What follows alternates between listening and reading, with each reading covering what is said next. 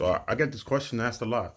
What kind of loan you use? You use a VA loan, you use a FHA with conventional.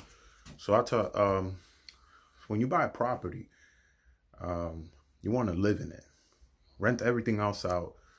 Uh, Pocket all the money that you make, so that way it could just compound. It could just save itself. Buy another house.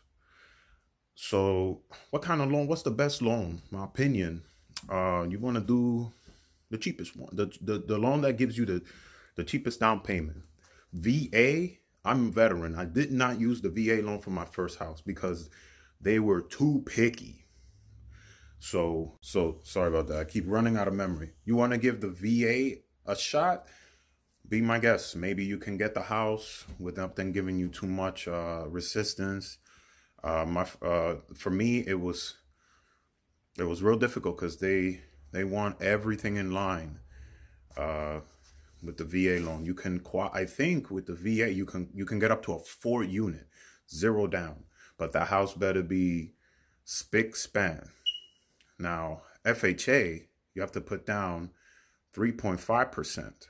So that's what I did for my, and it was a lot smoother, less pickier than the VA.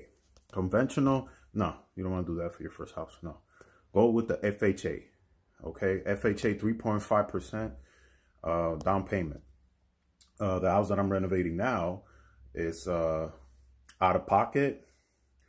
I came out $7,800, and that's it. That's my initial investment.